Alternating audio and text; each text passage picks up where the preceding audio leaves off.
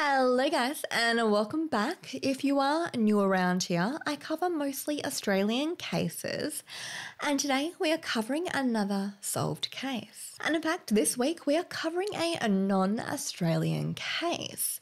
Now personally, I have not seen anyone here on YouTube discussing this case, so you guys will have to let me know down below if you have heard of it. And I rarely do international cases here on the channel, but I saw it on an episode of Forensic Files quite a few years back, and the case has always just stuck in my mind. Then recently I was reading this book here, highly recommend by the way, and there was a whole chapter on this particular case, and it reminded me of why it never left my mind.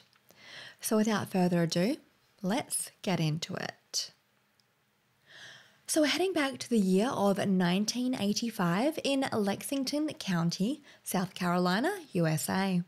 There lived 17-year-old high school senior Shari Faye Smith, but her friends and family called her Shari. Shari was born on June 25, 1967 in South Carolina to parents Robert and Hilda Smith. She also had two siblings, an older sister, 21-year-old Dawn, and a younger brother, Robert Jr. Shari was described as outgoing, witty, bubbly, beautiful, both inside and out, and someone that just had a zest for life. She was also incredibly mentally strong, which will become apparent as we go on. The sisters, Shari and Dawn, were also very close. Just a few years apart in age, they looked more like twins, with their blonde hair, blue eyes, and similar features. Together, they both enjoyed singing, horse riding, and swimming. The Smith sisters, as they were commonly known as, frequently sung at church, local nursing homes, and in fact, Shari was due to sing at her upcoming graduation ceremony at Lexington High School, the school she attended, which was just days away when the following events occurred. Shari and Dawn actually remind me of this book I read, or this book series I read growing up, called Sweet Valley. It featured two beautiful, blonde, identical American twin girls named Jessica and Elizabeth, and they both even had a brother like Shari and Dawn. And the series kind of just revolves around their near-perfect lives. I always kind of envied them when I was growing up. But anyway, let me know if anyone that is watching read Sweet Valley. Tell me I'm not the only one. Mind you, it never really was popular here in Australia. But anyway, I guess you could say that the Smith family were really your all-American type of family. They attended church, were very close-knit, and were well known and respected within their community. And speaking of, Shari's faith and her belief in Jesus and God was a massive part of her life, and something she held very close to her heart. I mentioned a moment ago, Shari was just about to graduate and I suppose start summer holidays, given the following events occurred in late May, and I believe June to August is summer in the US. Correct me if I'm wrong, I think so.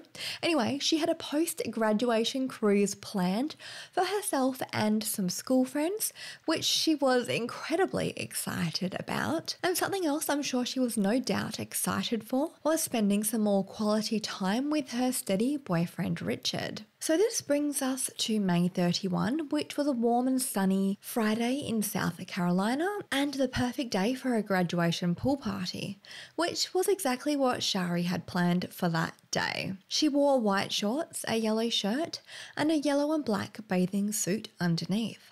By mid-afternoon, Shari was on her way home. By the way, I'm not 100% sure if it's Shari or Shari, but I'm just going to go with what I've been saying, which is Shari. Or have I been saying Shari? Hopefully I've been saying it correctly, but it is short for Sharon nonetheless. As she began to pull into her family's long driveway, she decided to stop and check the mail. The mailbox, by the way, was roughly 700 feet or 213 odd meters from the house, so it made sense for family members to stop their car and check the mail when coming and going. So Shari stops her car, leaving the motor running, and hopped out to see if there was any mail. Her father, Robert, who was in the house, also happened to see Shari pull up to check if they had any letters. It was 3:38 p.m. and Shari Smith would never be seen alive again. About 10 minutes later, Robert realises that Shari has still not entered the home. He looks outside to see what's going on, but all he could see was Shari's parked car by the letterbox and no Shari. So Robert gets in his own car to go and investigate. He drives a short distance down to the letterbox where he finds Shari's car with the motor still running, door open, and her purse lying on the front seat. But Shari is nowhere to be seen. The mail she had collected was lying scattered on the ground. And as you can imagine, alarm bells begin to ring loudly in his head. It's highly unlikely that his happy, fun-loving daughter just decided to run off. And because Shari was actually diabetic, she rarely went anywhere without her medication, let alone just wandering off on foot with none of her possessions. Robert promptly drives back to the house, informs his wife of the situation, and phones the Lexington County Sheriff's Department. What followed would be the biggest manhunt in the history of South Carolina. Up until that point, and I actually believe this case remains South Carolina's biggest manhunt, from what I could tell. It's also worth noting that where Shari lived in Lexington County, it was, from what I can gather from my research, a really safe area, back in the mid-1980s at least. So an abduction like this was incredibly shocking to both law enforcement and to the locals. Very early on in this investigation, those close to Shari were ruled out as suspects, particularly her father and her boyfriend.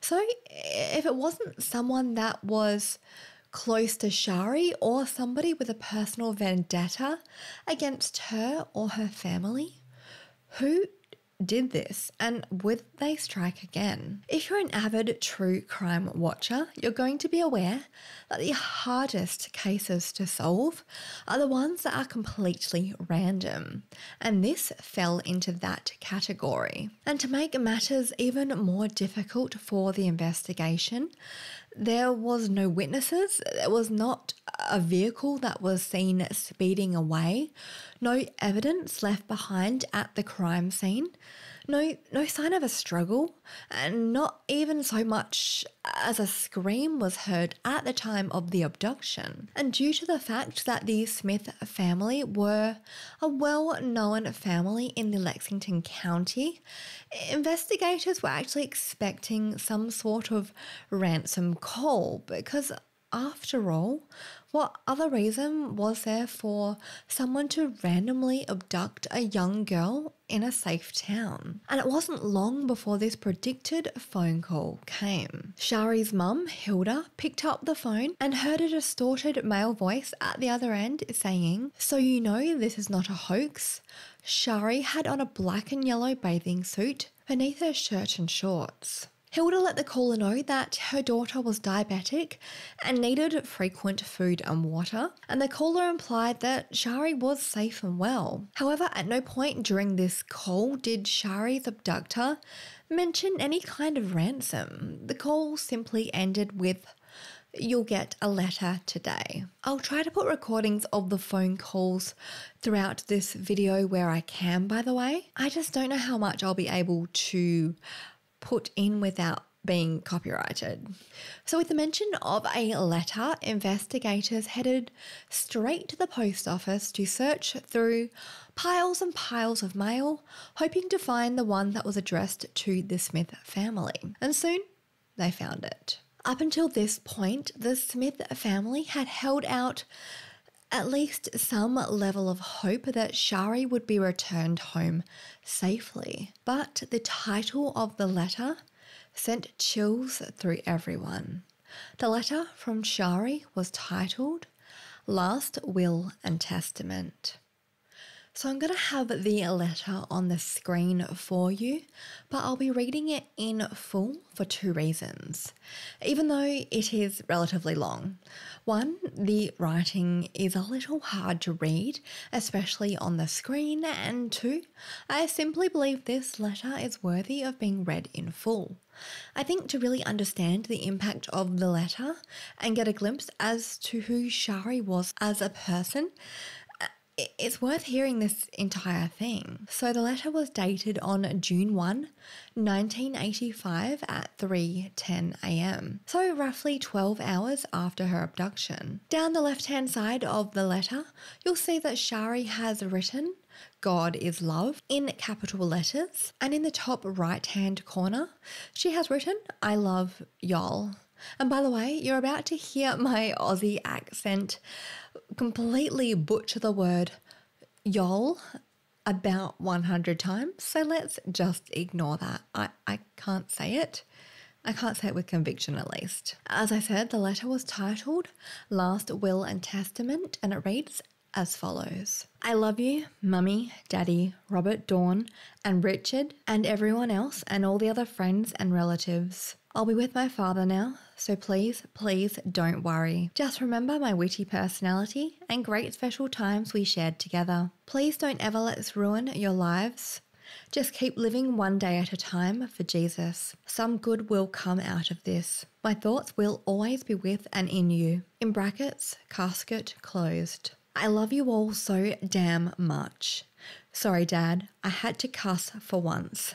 Jesus, forgive me. Richard, sweetie, I really did and always will love you and treasure our special moments. I ask one thing though, accept Jesus as your personal saviour. My family has been the greatest influence of my life. Sorry about the cruise money. Someday please go in my place. I'm sorry if I ever disappointed you in any way. I only wanted to make you proud of me because I have always been proud of my family. Mum, Dad, Robert and Dawn, there's so much I want to say that I should have said before now. I love you. I know y'all love me and will miss me very much. But if y'all can stick together like we always did, y'all can do it. Please do not become hard or upset. Everything works out for the good of those that love the Lord. All my love always, Shari Smith. I love y'all with all my heart. P.S. Nana, I love you so much. I kind of always felt like your favourite. You were mine. I love you all a lot. I'm sure we all need maybe a minute to process Shari's letter and let it sink in. And I think now you can understand why I described her as incredibly strong at the beginning. When you truly take in what she must have gone through, what must have been running through her head at the time of writing it, knowing she was probably going to die. Yet you can tell this letter was written with love, with faith and with positivity, which I think is truly incredible and admirable, especially at just 17 years old. But I think that the thing that got to me the most were the two words, casket closed. All I can think was that Shari knew what was going to happen to her and to her body, and it's a chilling thought. And you can probably see why this case has stuck with me for so long. It's pretty hard to forget a person like Shari and a story like hers. Once you hear it, I don't think you can forget it. So of course the letter was sent off for testing and it was confirmed to be Shari's handwriting, but it was also tested for fingerprints, hairs, fibres, etc.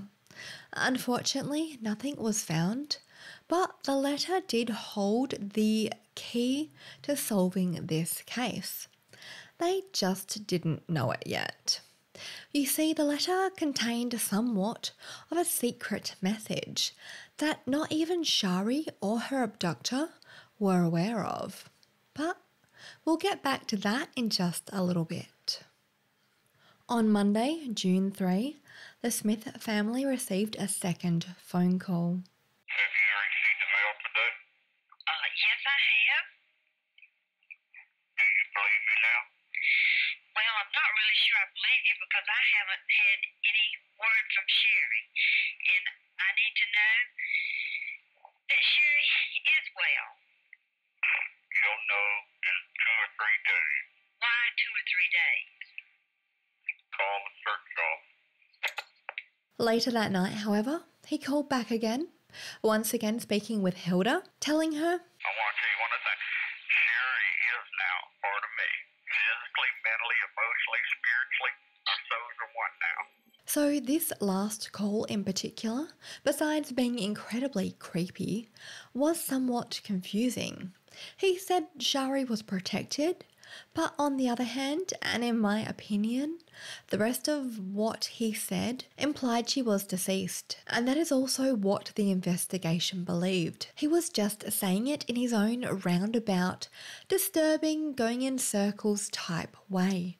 He was basically playing mind games. And of course the investigation was recording, analysing and tracing all of these phone calls. But because it was 1985, the trap and trace technology wasn't quite good enough to get an instant location. So by the time they were able to trace the location, which were coming from phone boxes in the area, the perpetrator was long gone. The next day, which was Tuesday, June 4, the caller rang again. This time, he had a new request. He wanted to speak with Shari's 21-year-old sister, Dawn. During the phone call, he told Dawn all about the abduction, how he thought Shari had looked friendly, how he took photos of her, and then he told Dawn how he forced Shari into his vehicle at gunpoint. And I just want to make a quick video interruption here to say this really quickly, because there was actually an incident in Australia several days ago where a girl was stabbed and put in a car boot. In an effort to escape, she actually kicked out the tail light from the inside of the boot and stuck her hand out to signal to passing vehicles for help. Anyway, people noticed and she was rescued and survived. But it's one of those unusual pieces of advice that I've only really heard on a true crime podcast, but never in real life. So let me say this. And never allow them to take you to the second location. Repeat that to yourself. I actually heard it on Oprah years ago and I never forgot it. I'll leave the video from Oprah down below. It's like 2 minutes, but it could save your life one day. But in summary, no matter how they threaten you, no matter what happens, don't allow them to take you to the second location.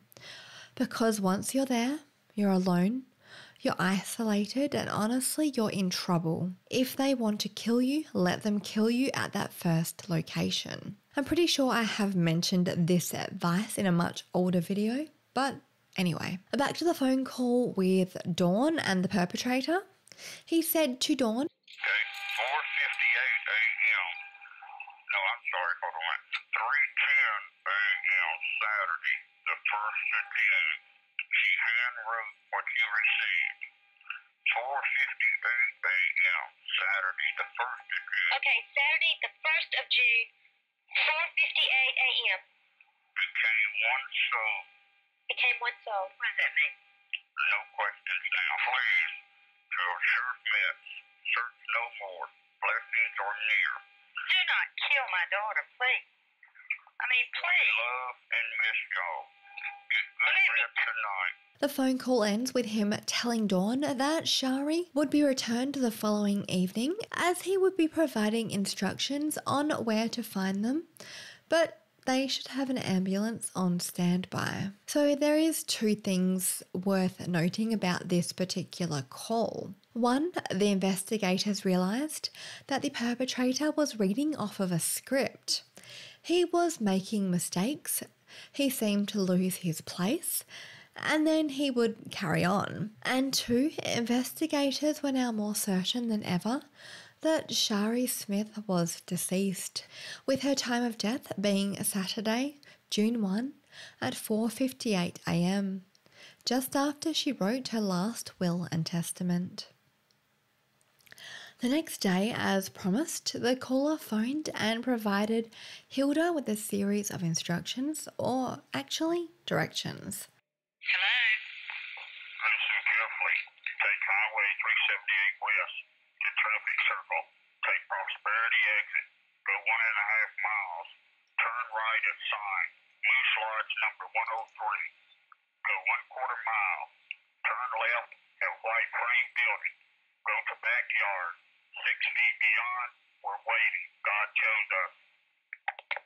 Hilda, who was frantic to find her daughter, told investigators that she was coming with them, but they of course insisted that she didn't.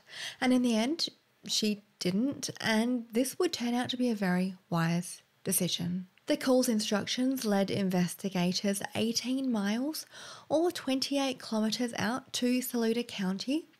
There they located the white framed building, and this is where they found the body of Shari Faye Smith, still dressed in her white shorts, a yellow shirt and black and yellow swimsuit. Investigators didn't believe that Shari had been killed there, and also found no additional clues at the scene. And unfortunately, even Shari herself was unable to provide the investigation with any real clues regarding her final hours. Due to the condition of her body, they were unable to determine her cause of death or if she had been sexually assaulted. The only thing they could tell was that Shari had been killed within hours of her abduction, and to this day it's still thought that her time of death was 4:58 on June 1. And they also believed that she was potentially suffocated because duct tape residue was found around her face. And something that the caller would say later would kind of verify this theory. Investigators also believed that the killer was likely local, given the location of the body and the directions that he provided. So the investigation was now officially a homicide investigation, and they needed to work pretty fast to solve it before this person, who seemed to have struck at random just for the fun of it, killed again. Now you'd think that because the last call was directions to find Shari, that this would have been the last call he made to the Smith family. But no, unfortunately it was not. He continued to torment Shari's family as they prepared for her funeral, again insisting on speaking to Dawn. And the terrible thing was that they had to continue to take these awful phone calls and try to keep this monster on the line in an effort to have any chance of solving this case. So during a phone call that was just before Shari's funeral, the caller rattled on to Dawn all about how sorry he was and asked her family for their prayers and their forgiveness. He also told Dawn he was either going to hand himself in to the police the next day or kill himself. He said, quote, "Things just got out of hand and all I wanted to do was make love to Dawn. I've been watching her for a couple of..." And this is where Dawn suddenly cuts him off. "To who?" she says, realising that he said her name instead of Shari's. Quickly he corrected himself and says, "Oh, I'm sorry, to Shari. And I was watching her a couple of weeks and it just got out of hand." The next call was on the evening of Shari's funeral. And if that wasn't sick enough, the perpetrator made a collect call, or a reverse charge call, from Shari Smith, which makes me sick, honestly. During this conversation, he tells Dawn all about the day Shari died. He says that Shari herself picked the time that she would die and the method in which that she would be killed. He told Dawn that Shari was given 3 choices. She could be shot, suffocated, or be given a drug overdose. And apparently she chose suffocation. He then described having sex with Shari and told Dawn that Shari said that she was ready to depart. And I cannot even imagine what Dawn was thinking or feeling at this point, and just how traumatic this entire experience must have been.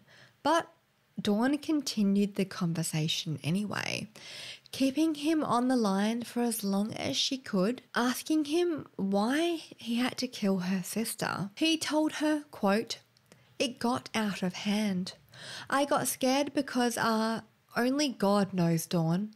I don't know why. God forgives me for this, and I got to straighten it out, or he'll send me to hell and I'll be there for the rest of my life. But I'm not going to be in prison or the electric chair." End quote. 2 weeks after Shari's abduction and murder, 24 miles or 38 kilometres away in Richland County, 9-year-old Deborah May Helmick was playing in her front yard with her father watching from inside their home just 20 feet or 6 metres away. Their neighbour could also see Deborah as she was playing outside, and in a split second, the neighbour watched as a car pulled up to the Helmick's home, said a few words to Deborah before grabbing her, throwing her in his car and speeding away. Both Deborah's dad and the neighbour attempted to follow the vehicle, but they eventually lost it and returned home to call the authorities. When investigators working on the Shari Smith case heard about the abduction in Richland County, they feared that the same person that had taken Shari had also taken Deborah. The circumstances, after all, were far too similar to not be connected. Both pretty, blonde-haired, blue-eyed girls snatched in just seconds from their front yards. The only difference was, this time, the perpetrator had taken a child. Although at just 17, I would argue that Shari was also still a child. And the investigation went into overdrive after this, as they feared that South Carolina now had a serial killer on their hands, and considering that the perpetrator had only waited 2 weeks to abduct his second victim, not to mention how brazen his method was, they believed that he would likely strike again soon if they didn't act fast. And like with Shari's abduction, no evidence was left behind at the scene, but at least this time they did have a witness. However, this time the perpetrator didn't make any calls to the Helmick family to torment them with his sick and twisted games. And in fact, this killer had stopped calling the Smith family by this point as well, which was of course great news for the Smith family as far as having a mental break that was, but it was kind of bad news for the investigation. The calls were the only evidence that they had to work with, plus I suspect that they were probably expecting a call or relying on a call to lead them to Deborah. So the investigation was pretty much forced to devise a plan to get this guy out of hiding and get him back talking with the Smith family. And they went off the assumption that the perpetrator was following all of the news and media coverage of the investigation. So working with the media, they planned a very public memorial for Shari at her gravesite at the Lexington Memorial Cemetery. During the service, Dawn was instructed to attach a small stuffed koala bear to a bouquet of flowers. And by the way, Shari collected stuffed koala bears, and anyone that knew Shari knew how much this collection of bears meant to her. Friends and family also stood around at the memorial and prayed for Shari and also for Deborah. All the while, the media was taking videos, photos, and preparing to publish it. Investigators were also present, noting down passing by cars and present cars and their number plates. They would later discover that the killer had driven by, but they would only discover this after his arrest. And also worth mentioning, the idea for this very public memorial was thought up by a man from the FBI named John Douglas, aka Holden Ford from Mindhunter and the person that wrote the book I showed you at the beginning. If you have seen Mindhunter on Netflix, you may recall the Atlanta child murder episodes. Well, this kind of idea of using the media to bring the killer to light may ring a bell to you. Of course, if you haven't seen the show, that is irrelevant. But may I say, if you haven't seen Mindhunter and you are a true crime fan, you need to see it and then read that book. Anyway, back to the significance of the stuffed koala bear for just a moment. The reason they got Dawn to place it on a flower bouquet was because they were hoping that the killer may visit the gravesite overnight and try to take it as some sort of memento. Unfortunately, the killer never did show up that night, but the media coverage did prompt him to call the Smith family again in what I would say was his most chilling call yet. Just after midnight, the Smith family received yet another collect call from Shari Faye Smith. Speaking with Dawn, the killer said, "Okay, God wants you to join Shari Faye. It's just a matter of time. This month, next year, you can't be protected all the time." End quote. Then he changes the subject. He asked Dawn if she was familiar with the Deborah May Helmick case. This was also, by the way, I believe the first time that the perpetrator doesn't bother to use a voice-altering device, and his real voice can be heard. Have you heard about Deborah May Helmick? No. H-E-L-M-I-C-K? Richland County? Yeah. Uh-huh. Okay, listen carefully. Turn right, last dirt road before you come to stop sign at 2 Knox Road. Go new chain and no trespassing sign. Go 50 yards and to the left. Go 10 yards. Deborah May is waiting. God forgive us all. Following these directions, investigators were led to the body of 9-year-old Deborah May Helmick. Like with Shari, the condition of her body made it impossible to determine how she had died. By this point, the FBI had actually built up a pretty solid profile of who they thought the killer was.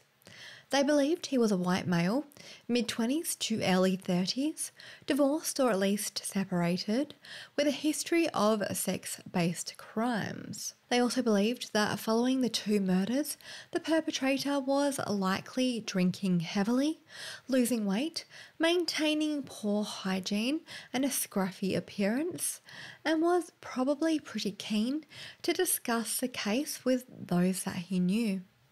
And lastly, because of the use of the voice distortion device, they thought he likely had a background in electronics. Although, as I said, in the last call, he for some reason stopped using this device. Maybe he got cocky, who knows. But these calls were still all the investigation really had to work with. That was until they decided to take a much closer look at Shari's letter.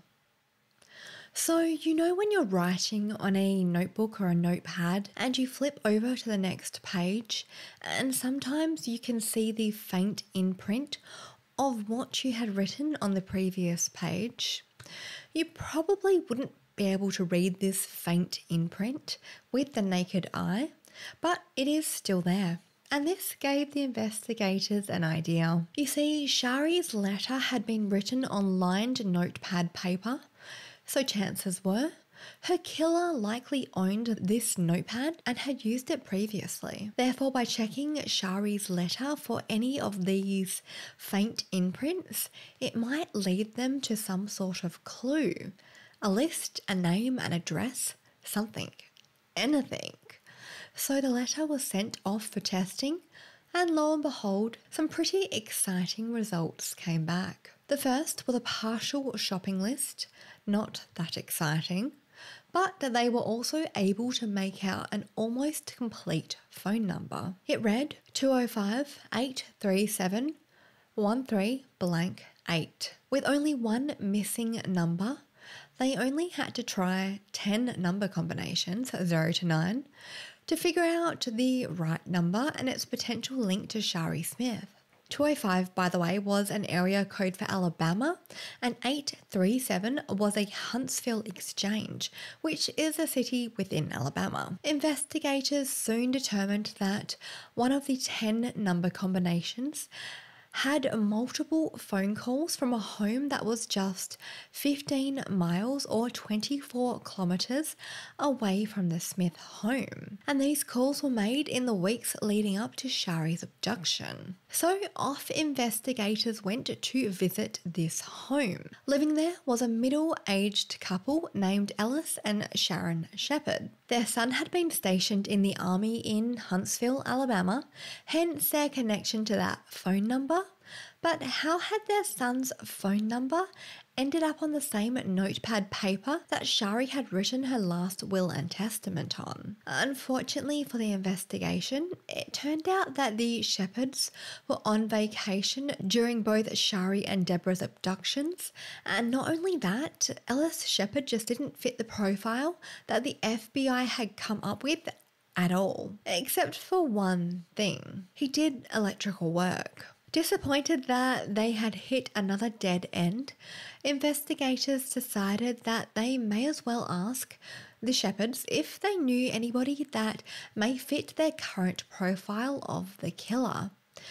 And pretty quickly they came up with a name: Larry Jean Bell. Bell had house sat for the Shepards for 6 weeks while they were away on vacation, so during the time that Deborah and Shari were abducted. They also remembered that they had written their son's phone number down for Jean, as they called him, as an emergency contact. And as it turned out, Larry Jean Bell almost perfectly fit their profile. He was divorced, early 30s, living with his parents, had a history of sex crimes, and was organised and meticulous, just as they thought their killer would be. On top of that, the Shepards said that when Bell came to pick them up at the airport, he had lost weight, grown a beard, appeared a little dishevelled, he was agitated, and he couldn't stop going on about the Shari Smith abduction. He also worked for Ellis Shepard doing electrical wiring. The cherry on the cake was when the Shepards were played one of the phone calls to the Smith family where no voice-altering device was used, and they identified the voice as that of a Larry Jean Bell. Of course, the Shepards' home was searched after this, where they found a gun and a copy of Hustler magazine under the mattress that Bell had been sleeping in. And this gun, by the way, did belong to the Shepards, but had been missing. Upon closer inspection, it appeared that the gun had been recently fired and was jammed. In the bathroom that Bell used, they found several blonde hairs that were microscopically similar to Shari's, and they also found a page of stamps in the Shepards' home that matched up to the duck stamp used to send Shari's letter. So Larry Jean Bell was arrested and brought in for questioning. During questioning, Bell of course denied any involvement in either Shari or Deborah's murders, even though Deborah's neighbour had also now come forward and identified him as being the man who took Deborah. Then there was his criminal background. In the past, he had attempted to force women into his car at knife point, gunpoint. He'd made dozens of inappropriate calls to a child and committed various sexual offences during his childhood, none of which earned him any sort of substantial punishment, unless you consider 21 months in prison substantial, which personally I do not. After hours of questioning, John Douglas, aka Mindhunter's Holden Ford, went in to speak with Bell. Douglas talked to him in a way that I suspect made Bell feel like he had a sympathetic ear. Douglas said things along the lines of, "Life's tough, Larry. You're going through a lot. You didn't mean to do this. You have a good side. I am paraphrasing, by the way, but as Douglas continues, Bell is nodding his head in agreement. Then Douglas leans in and says, "When did you first start to feel bad about the crime, Larry?" He responds, "When I saw a photograph and read a newspaper article about the family praying at the cemetery." Douglas then says, "Larry, as you're sitting here now, did you do this thing? Could you have done it?" Larry Bell tearfully replies, "All I know is that the Larry Jean Bell sitting here couldn't have done this, but the bad Larry Jean Bell could have." And that was the only confession that we ever really got out of Larry Bell. Even when Dawn and Hilda Smith came in to speak with him face to face, he didn't admit a thing. He doesn't apologise, confess. He doesn't even appear remorseful. Nothing. He simply continues to blame the bad Larry Jean Bell. In January of the following year, 1986, Bell went to trial and was eventually found guilty of the kidnapping and murder of Shari Faye Smith. He was eventually sentenced to death by electrocution, and Bell was also tried separately for the kidnapping and murder of 9-year-old Deborah May Helmick, resulting in the same outcome and punishment. And to this day, law enforcement believe that Larry Bell is actually responsible for several other murders in North and South Carolina, but have never been able to prove it. And as they barely got a confession out of Bell for Shari or Deborah's murders, they certainly weren't able to get him to talk about any of his other potential crimes. 10 years after his sentencing, in 1996, Larry Jean Bell is put to death via electrocution. And I do want to thank you for listening to the stories of Shari Smith and Deborah Helmick. And I do really recommend this book, by the way, if you want to read a totally different perspective on how Shari's case was solved and how they built up the killer's profile. Plus, it's just a great all-round book if you have an interest in true crime, which I assume if you have made it this far that you do. Thank you to my incredible channel members, my shining stars. Until next time, stay vigilant, stay safe, and I will see you soon. Bye guys.